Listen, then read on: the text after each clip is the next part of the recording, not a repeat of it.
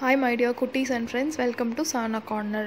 இன்னைக்கு வந்து நம்ம யூஸ் பண்ணுற டூத் ப்ரஷஸ் இருக்குல்ல, அதோட ஹேக்ஸ் தான் பார்க்க போகிறோம். டூத் ப்ரஷ் யூஸ் பண்ணி நிறைய விஷயத்துக்கு க்ளீனிங் பர்பஸ்க்கு வந்து டூத் ப்ரஷ் வந்து யூஸ் பண்ணலாம். அதோட ஃபர்ஸ்ட்டு டிப் என்னென்னா, இப்படி தண்ணியை வந்து வேஸ்ட் பண்ணக்கூடாது. டேப் ஓப்பன் பண்ணிவிட்டு க்ளீன் பண்ணாதீங்க. அதுக்கு ஃபர்ஸ்ட் வந்து தண்ணியை வந்து ஒரு பவுலில் பிடிச்சிக்கோங்க. அதுக்கப்புறம் வெஜிடபிள்ஸ் நம்ம கேரட், உருளைக்கிழங்கு, இஞ்சி எல்லாம் க்ளீன் பண்ணணும் அப்படின்னு நினச்சோம்னா இந்த ப்ரஷ் வந்து ரொம்ப யூஸ்ஃபுல்லாக இருக்கும். தோலோடு சாப்பிட்றது தான் நல்லது. பட் இப்போ நிறைய பூச்சி மருந்தெல்லாம் அடிக்கிறாங்க, அதனால் நம்ம தோலோடு சாப்பிட்றதுக்கு கொஞ்சம் பயப்படுவோம்.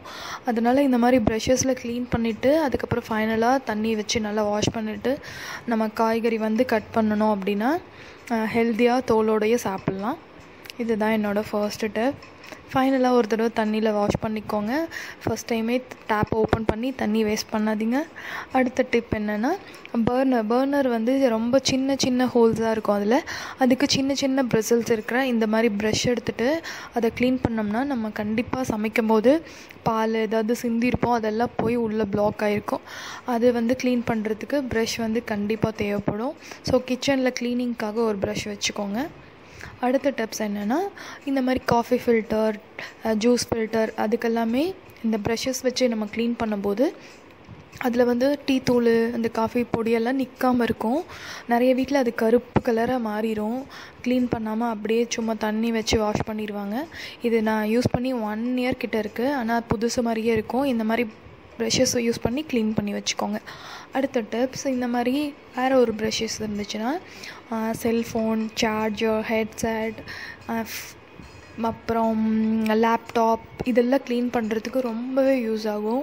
ஏன்னா ஹெட்செட்டில் இருக்கிற அந்த மைக்கில் இருக்கிற அந்த ஹோல்ஸ் எல்லாம் ரொம்ப மைன்யூட்டானது.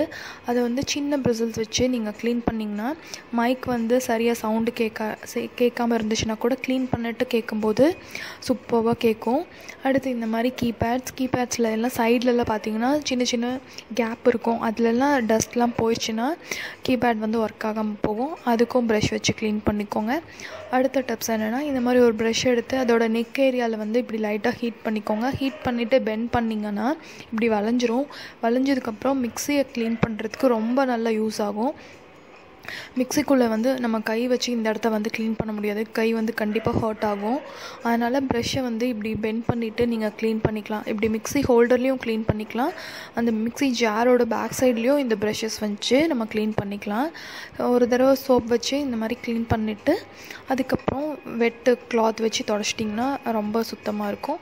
அடுத்தது உங்கள் எல்லாருக்குமே தெரிஞ்சது தான், இந்த மாதிரி சீப்பை வந்து நீங்கள் ஹாட் வாட்டரில் போட்டு வச்சு ஷாம்பு வாஷ் பண்ணிங்கன்னா கூட போகும். பட் இன்ஸ்டண்ட்டாக சீக்கிரமாக நம்மளுக்கு க்ளீன் பண்ணிவிட்டு நம்ம தலை வாரிக்கணும் அப்படின்னு நினச்சோம்னா இந்த மாதிரி டூத் ப்ரஷ் வந்து பழைய டூத் ப்ரஷ் வந்து கண்டிப்பாக யூஸ் ஆகும். அதில் கொஞ்சம் soap solution R hand wash ஏதாவது ஒன்று யூஸ் பண்ணிவிட்டு நீங்கள் அதை நல்லா தேய்ச்சிங்க அப்படின்னா ரொம்ப ஈஸியாகவே போயிடும். ஸோ இப்போ வந்து புது சீப்பு மாதிரி ஆயிடும், உடனே வந்து நம்ம யூஸ் பண்ணிக்கலாம். அடிக்கடி சீப்பு வந்து க்ளீன் பண்ணிவிட்டு யூஸ் பண்ணுங்கள். இது என்னோடய அடிஷ்னல் டிப். அப்போ தான் முடி வந்து பொடுகு வராமல் இருக்கும். ஒருத்தர் சீப்பை ஒருத்தர் வந்து யூஸ் பண்ணாதீங்க, கண்டிப்பாக டேண்ட்ரஃப் வரும். தலையில் ஏதாவது இன்ஃபெக்ஷன் இருந்தாலும் கண்டிப்பாக ஸ்ப்ரெட் ஆகும். ஸோ இதை மெயின்டைன் பண்ணுங்கள், முடி நல்லாயிருக்கும். அடுத்தது வந்து வீட்டில் இருக்க லேடிஸாக இருந்தாலும் சரி, வேலைக்கு போகிறவங்களா இருந்தாலும் சரி, கண்டிப்பாக அவங்கள பர்சனல் கேர் பண்ணிக்கவே மாட்டாங்க. பண்ணிக்கிறது ரொம்ப டைம் இருக்காது. ஸோ அப்படி இருக்கவங்க நெயில்ஸை வந்து இந்த மாதிரி ப்ரஷஸில் க்ளீன் பண்ணிக்கலாம். அடுத்து என்னோடய ஃபேவரட்டான ரிங்கு நான் எப்போவுமே கையில் போட்டிருப்பேன், நீங்கள் பார்த்துருப்பீங்க. இது வந்து பிளாட்டினமில் வந்து டைமண்ட் ஸ்டோன் ஃபிக்ஸ் பண்ணியிருப்பாங்க. இது என்னோடய ஃபேவரட் சென்டிமெண்ட்டான ரிங்கு.